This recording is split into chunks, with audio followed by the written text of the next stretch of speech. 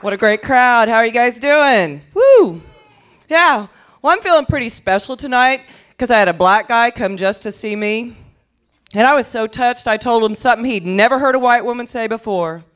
Tonight, when I take the stage, will you watch my purse? See all white people looking around nervously? But aren't there black people here? It's okay, sir. They're in the back of the bar. I'm a criminal attorney. I do the normal, everyday, run-of-the-mill, Okie type crimes, like DUIs, making a meth lab, blowing a meth lab up, bestiality. Let me ask, is it still bestiality if you just lay there and the animal does all the work? Oh, and by the way, it's not entrapment just because you put peanut butter up there. Yeah, my boyfriend, he says that's old school. He uses Nutella. And I know you fine folks didn't come to the Tulsa Loony Bin to learn how to get farm animals attracted to your genitals. I know that's weird. But that hayseed right here, he's writing it all down. He's like, how do you spell Nutella? I had a really hard week. I just got off a 5-day jury trial. It was brutal, but I won. Yeah. And when I say I won, what I mean was I didn't go to prison. Yeah. I win a lot. No, my client was charged with a DUI, and my defense of him was, Judge, he was parked. He wasn't harming anybody. Judge says, yeah, but he was parked in the middle of the highway.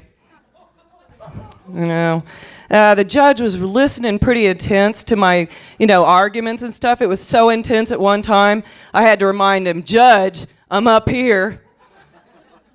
No, I didn't always want to be a lawyer. I always wanted to be an exotic animal smuggler. Yeah, because I thought it'd be cool to finally get paid for putting tiny monkeys in my pants. That was dumb. Anyway, I've never had kids. The thought of having another person inside my body for 9 months scares the crap out of me. Hell, I can't stand having another person inside me for 20 minutes. But I do have an 8-year-old niece, and sometimes I get to babysit her. She can't come to my house. She can't play with my toys. So what do? I take her to the mall. I put her in one of those harnesses. You know what I'm talking about? And people look at me strange and whisper, what a horrible mother. People, you need to calm down about the harness thing.